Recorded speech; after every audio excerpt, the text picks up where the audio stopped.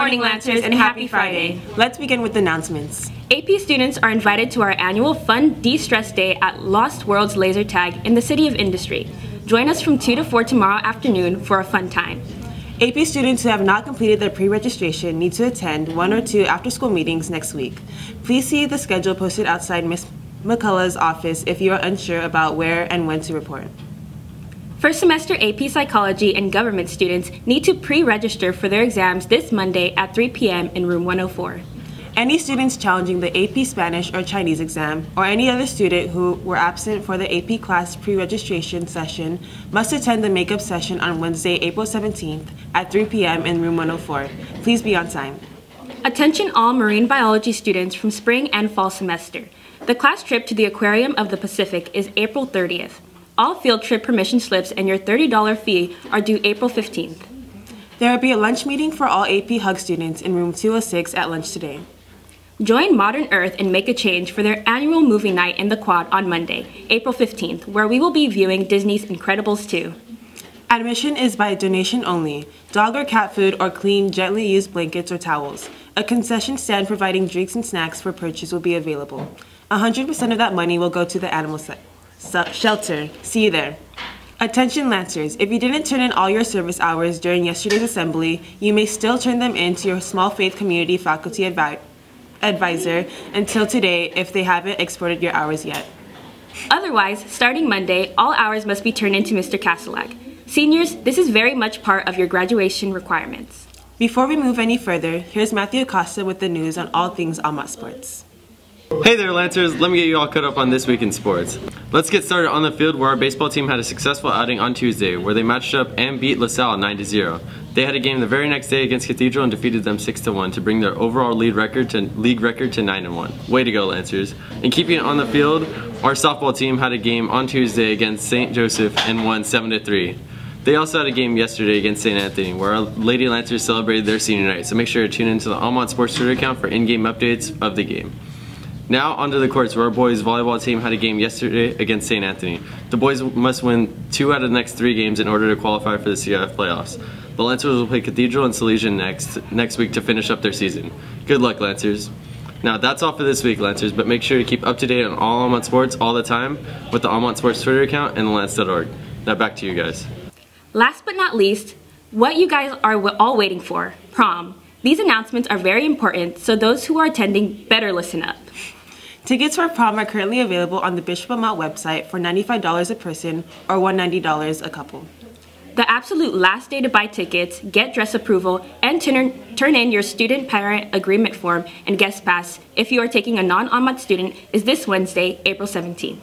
If you're planning on renting a tuxedo for prom, go to the Friar Tux in West Covina and tell them that Bishop Amat ASB sent you and you'll get a cool 25% discount on your rental. That's what I call a deal. Just another reminder that all females attending the prom must have their dress approved beforehand and the deadline is next Wednesday, April 17th. There will be no exceptions. Since prom dress approvals are right around the corner, we went and asked Miss Medina the do's and don'ts of dress shopping. So if you guys are shopping this weekend, I suggest that you read carefully the guidelines. Because if you don't, then you're not going to be able to get your dress approved. What are the biggest concerns for dress shopping? So biggest things to look out for when buying. Make sure that the slit is not too high. It can't be too low on the back. And then on the front, make sure it's at your breastbone. What do you need to get your dress approved? We need a picture of you in the dress in color, you in the dress in color, the front and the back. So make sure whatever picture you turn in is the dress you're going to be wearing. If there's anything wrong with the dress, you will be sent home. Okay, so just make sure you guys follow all the guidelines. You guys are gonna look beautiful and you're gonna have a great time, okay? And this is Taylor McNeil reporting for The Lance. Any problems on your end in meeting this deadline, for whatever reason, will not lead to an extension. Prom has been scheduled and in the calendar for months.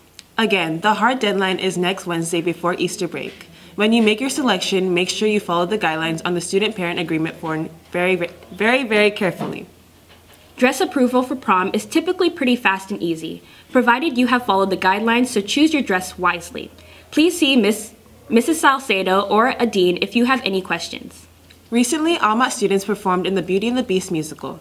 Let's check out Phoebe's story about the musical's ensemble. While the stars of any show are important, equally important to the show is the ensemble, a group of actors who add dimension and vibrance to the show by dancing, singing, and taking on roles of minor characters. So what do you like being in the ensemble? I do like being in the ensemble. It's really fun and it's not as stressful as being one of the lead roles. So you just kind of get to relax a little bit and you can have the same experience as everyone else in the lead roles as well. How did you feel when you found out you were going to be in the ensemble?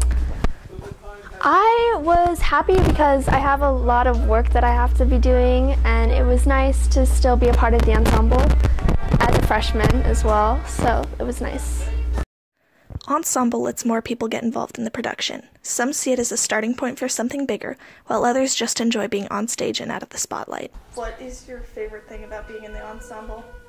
Being in a lot of parts, especially when since you're not in like the soloist, you're not feeling as pressured, but you have a lot of parts, and as in the ensemble, you pull together the whole musical. Without the ensemble, what will you hear?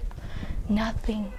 Do you want to have a bigger role in future shows, or do you like being in the ensemble? Frankly, yes, I would like bigger roles, but if I'm in the ensemble, I don't mind either, because we pull together the whole musical.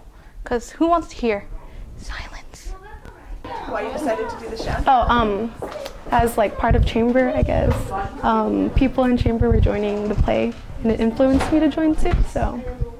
Do you want a bigger role next year? Hoping to like climb my way up, but yeah. Cool. If you missed seeing Beauty and the Beast this past weekend, you are in luck because there are still 3 more shows this weekend. Pre-sale tickets will be available at lunch today outside of the Carroll Center for $15. The show takes place at the Whittier Center Theater with 1 show on Friday and 2 shows on Saturday. Come and experience the amazing Almont talent and sing along to your favorite Disney tunes. Now it's time for our weekly poll. Last week, we asked you who your favorite enchanted object is in Beauty and the Beast. You said Mrs. Potts is your favorite enchanted object. This week, we want to know what you're doing for spring break. So make sure to visit thelance.org to vote and check out some articles, photos, and videos while you're there. Well, that about wraps things up for this week, everyone. Thanks for tuning in, and remember to have a fun and safe spring break. Have an amazing Friday, Lancers, and a happy Easter.